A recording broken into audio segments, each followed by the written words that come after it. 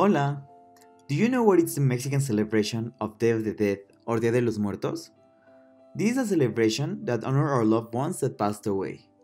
The indigenous beliefs says that the soul can return to the living world with their familiars to enjoy the altars or ofrendas, which are one of the most important elements of the celebration, since souls come to nurture from these dishes that thousands of Mexicans put in their homes every November 1st and 2nd. The ofrenda has different elements, and here we introduce you to some essentials, if you want to set up one of your own.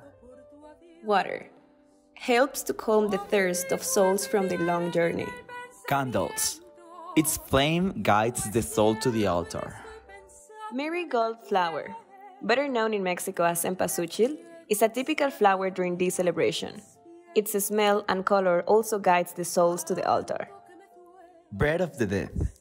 It represents fraternity, and it is one of the most precious items on the altar.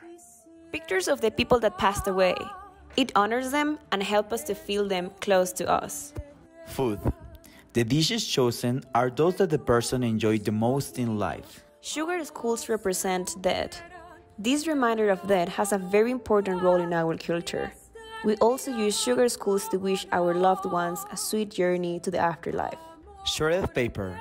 Sheets of tissue paper with different shapes like birds, floral designs, and skeletons. It represents the union of life and death.